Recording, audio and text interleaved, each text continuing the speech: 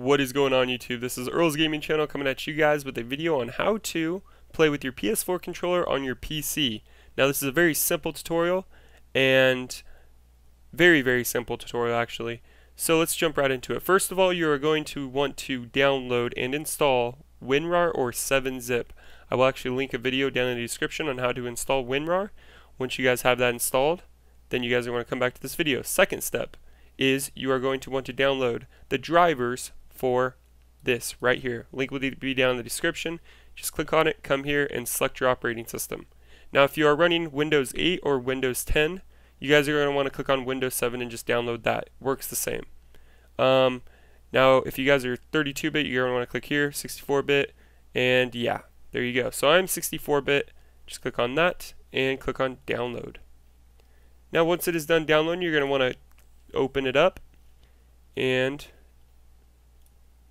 let me try that again. There you go, and just click on yes. And I already have this installed on my computer, so I'm just going to exit out. Once you guys have that installed, you guys are going to come and download DS4 Windows. Now link will be down in the description for this also. So just click on download now, and you're going to want to drag that to your desktop. And why is that still opened? So just drag that to your desktop. Right click on it and extract the files. I'm just going to extract it to my desktop, so just click on OK. And it should be right there. Now you guys can delete this. You guys can do whatever you guys want with this. I'm going to delete it. Now open up DS4 Windows. And double click on DS4 Windows. Now it's going to ask you where you want to save your settings and profiles. I'm going to save them in app data. So now you guys can plug in your PS4 controller.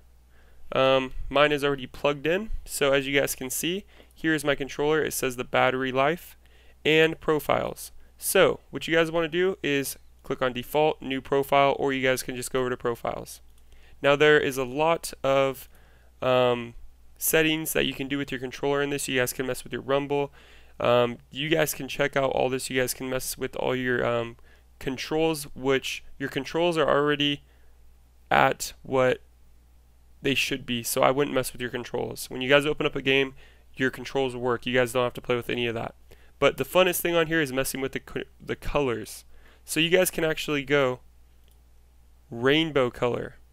And once you guys have messed with all this and you guys like the setup, you guys want to come up here and save it as a profile. So I'm going to name this profile Earl.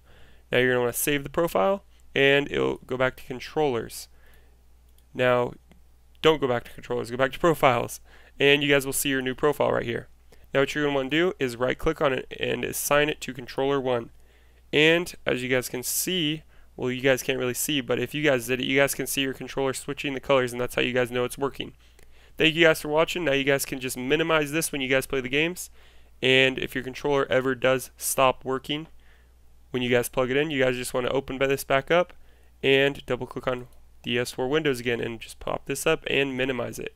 And now you guys are ready to play some games with your new PS4 controller. Thank you guys for watching. Stay tuned for more awesome videos. Later, guys.